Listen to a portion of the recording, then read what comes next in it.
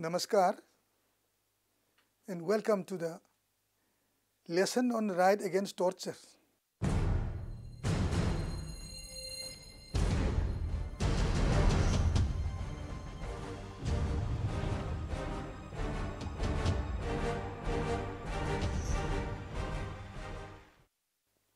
Friends, to start with, the term torture may be defined to be the action or practice of deliberately causing somebody to severe pain, causing great physical or mental suffering.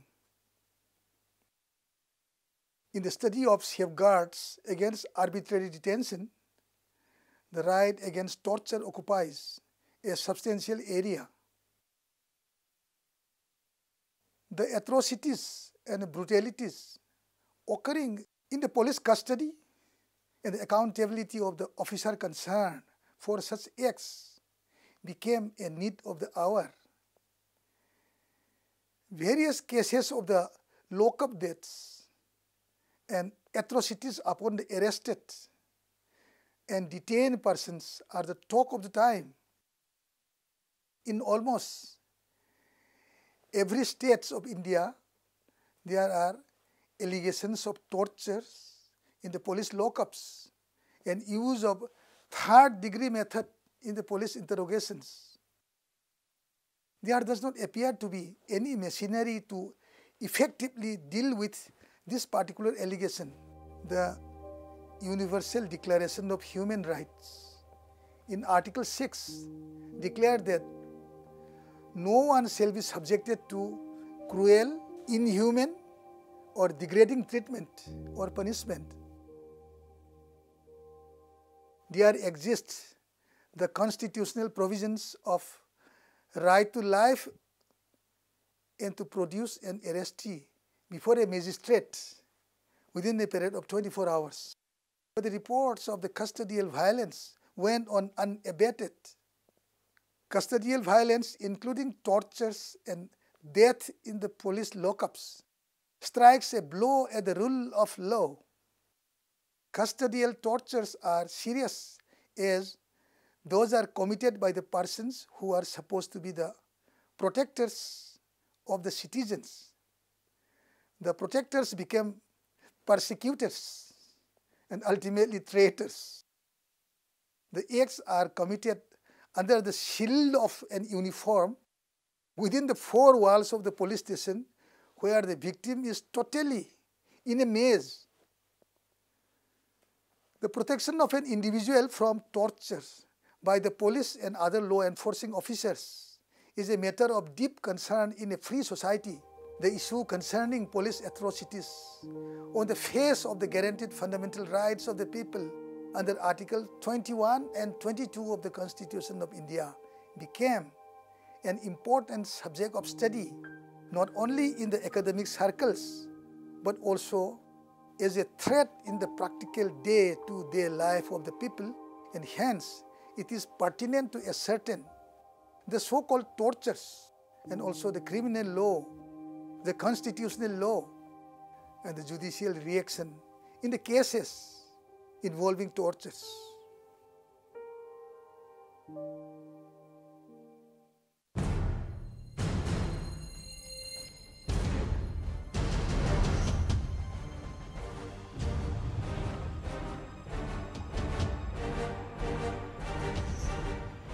The constitutional law and the criminal law against torture has not been defined in the Constitution or in the penal laws.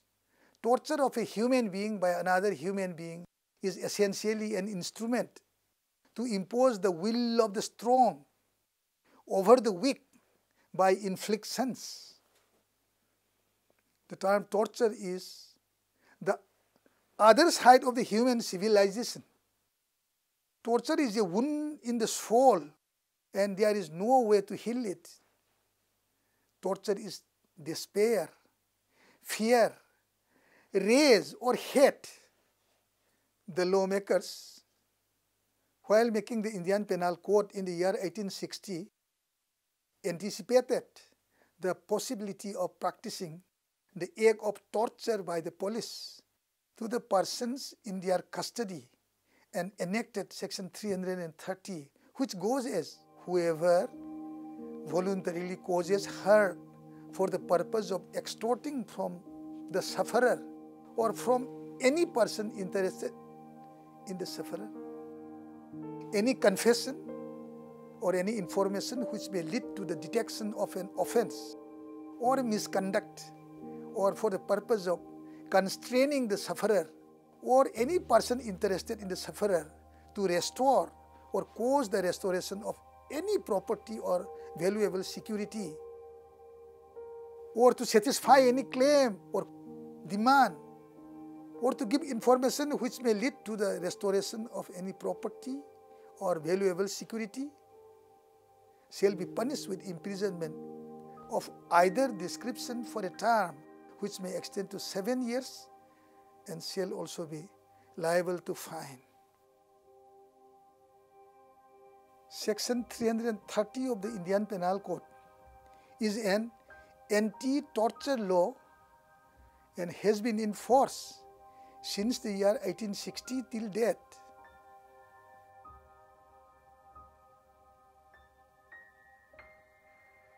The fundamental rights are inviolable and occupy a place of pride in the Indian Constitution. Article 21 provides, no person shall be deprived of his life or personal liberty except according to the procedure established by law. Article 22 lays down that no person arrested shall be detained without informing the ground of arrest, and he shall not be denied the right to consult and defended by a lawyer of his choice. Further, under the article, an arrested person shall be produced before the nearest magistrate within a period of 24 hours of the arrest. Article 20, Clause 3 of the Constitution lays down that a person accused of an offense shall not be compelled to be a witness against himself.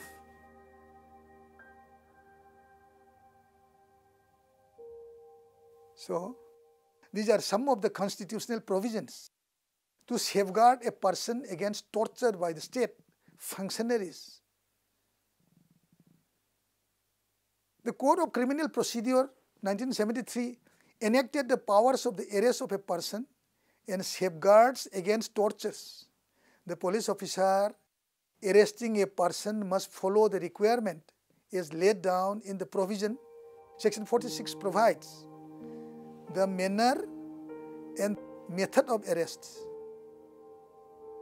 Section 49 prevents a police officer to use more restraints than is necessary to prevent the escape of the person. Section 50 enjoins that every police officer arresting a person without warrant must communicate to the arrested person that he is entitled to be released on bail and may even arrange sureties for his bail. Sections 56 and 57 require the arresting officer to produce the accused before a magistrate within a period of 24 hours of arrest.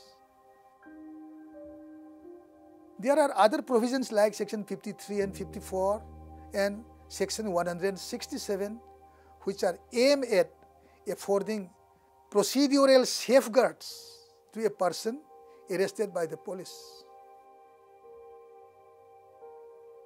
Section 176 requires the magistrate to hold an inquiry into the cause of death of arrested person while in custody.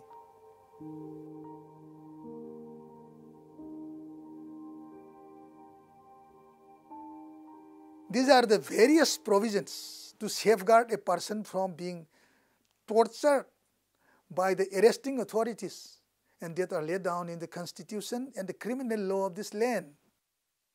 There is also the dimension of judicial reaction in the matters against tortures.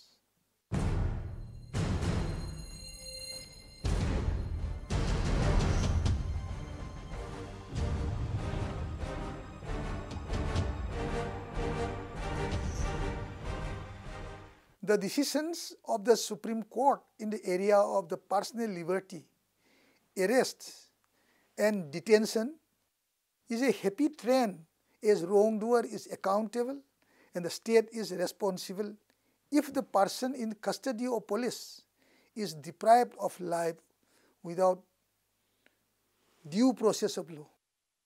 Courts have been granting exemplary damages in its writ jurisdiction as public law remedy. The purpose of public law remedy is not only to civilize public power, but also to assure citizens that they live under a legal system which aims to protect their interests, preserve their rights.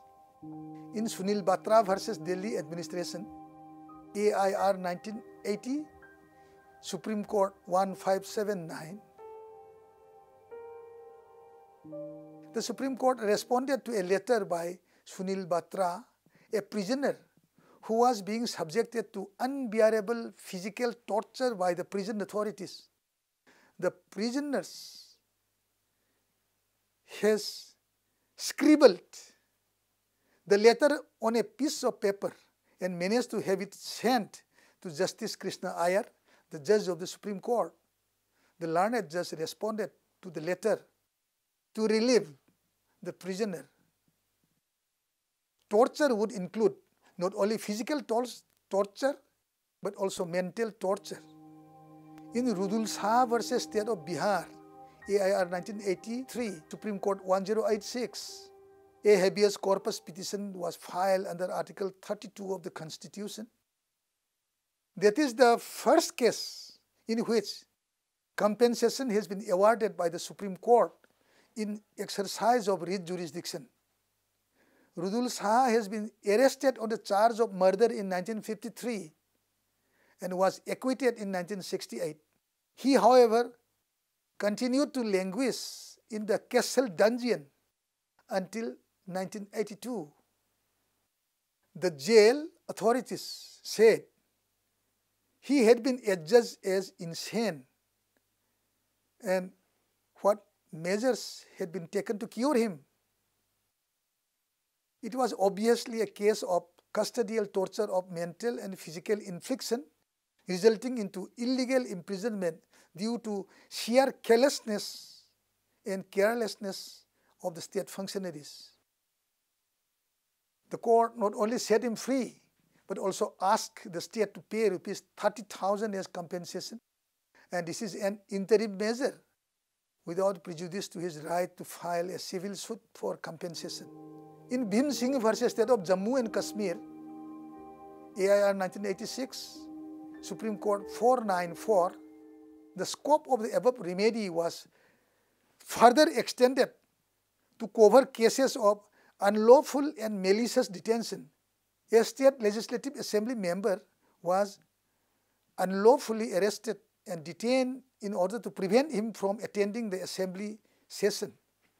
Let us also mention cases of granting compensation in exercise of writ jurisdiction that became active, where the High Court started exercising this jurisdiction in awarding compensation of custodial tortures, resulting into violations of the right to life without due process of law.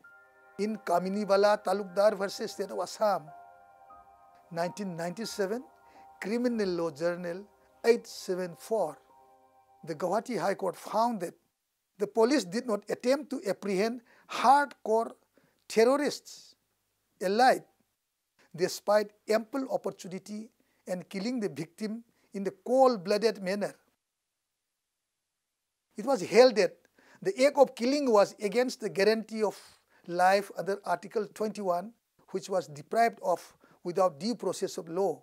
A compensation of rupees 1.5 lakh was awarded to the mother of the petitioners. The High Court further held that the state shall adjust this amount from the salary of the delinquent police personnel who caused death of the son of the petitioner. In the study of the right against torture, the Supreme Court's decision in D.K. Basu versus State of West Bengal, AIR 1997, Supreme Court 610, is a landmark judgment on the issue which became a law of the land on custodial violence, including tortures inflicted upon the arrested persons by the police and remedy thereof. The Chief Justice of India received a letter written by the Executive Chairman, Legal Aid Services, West Bengal, drawing his attention to certain news items published in the Telegraph dated 20, 21 and 22nd of July 1986, and in the Statesman and Indian Express dated 17th August 1986 regarding deaths in the police lockups and custody. The letter further stressed the necessity to examine the matter in depth and to develop custody jurisprudence and formulate modalities for awarding compensation to the victim and their dependents for atrocities and the deaths in the police custody, and to provide for accountability of the officers concerned. The matter was registered as a writ petition. While the matter was pending, the Honorable Chief Justice received another letter written by one Ashok Kumar Johri on 29/7/1987, drawing his attention to the death of one Mahesh Bihari of Pilkhana of Aligarh in the police custody.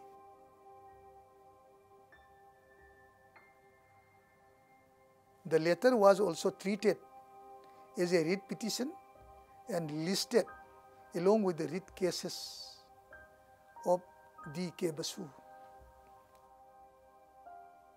The Supreme Court, speaking through Dr. A.S. Anand J., expressed anguish on the very act of torture in the following words: "No violations of any one of the human rights has been the subject of so many conventions and declarations as torture, all aiming at total banning of it in all forms.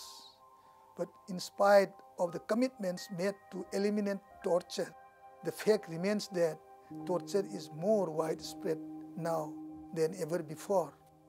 Custodial torture is a naked violation of human dignity and degradation, which destroys to a very large extent the individual personality. It is a calculated assault on human dignity, and whenever human dignity is wounded, civilization takes a step backward. Flag of humanity must on each such occasion fly half-mast."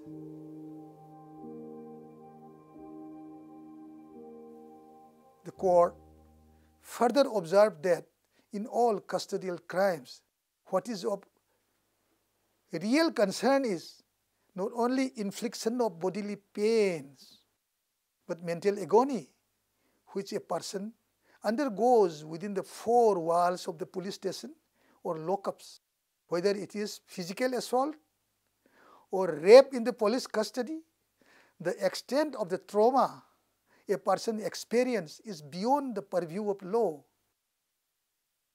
After reviewing various precedents of Indian case, as well as the position in some foreign countries regarding the steps against torture in the police custody, the court observed that transparency of the action and accountability perhaps are two possible safeguards which the Supreme Court can insist upon. The court held that using any form of torture for extracting any kind of information would neither be right nor fair, and therefore would be impermissible, being offensive against Article 21. It has been observed that state terrorism is no answer to terrorism. It has been required that to bring transparency and accountability, an officer arresting a person should prepare a memo of arrest at the time of arrest in presence of the arrestee or a respectable person of the locality from where the arrest is made. The court has declared the law of arrest memo to be followed in all cases of arrest till legal provisions are made in their behalf.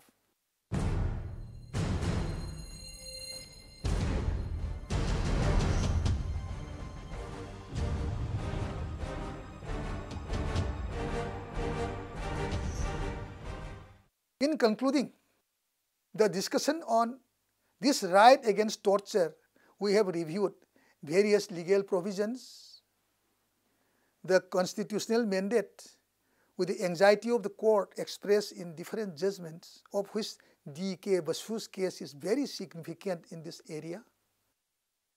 After this judgment, the Parliament brought about changes in the law by enacting Criminal Law Amendment in the year 2009, inserting sections 41B, providing procedure of arrests and duties of the police officer making arrests. Section 41C is about opening control rooms in all the districts where the arrested persons and detail must be notified. Section 41D is about the right of arrested person to meet an advocate of his choice during investigation. Section 50A is about the obligation of the police making arrest to inform to a nominated person. Section 55A is about the health and safety of the accused person, giving a duty to the person having custody of the accused person. And Section 60A has laid down that no arrest shall be made except in accordance with the requirements enacted under the Code of Criminal Procedure or any other law providing for arrests, and not otherwise. Various provisions that are inserted and incorporated in the Code of Criminal Procedure as stated above are in response to the decisional law as laid down in D.K. Basu discussed above, which was passed with the objectives of bringing transparency and accountability in the working of the arresting authorities, and the various obligations to observe, giving rights to the arrestee regarding torture. We can hope for the best and let the provisions work and let causing torture be ended. Thank you very much.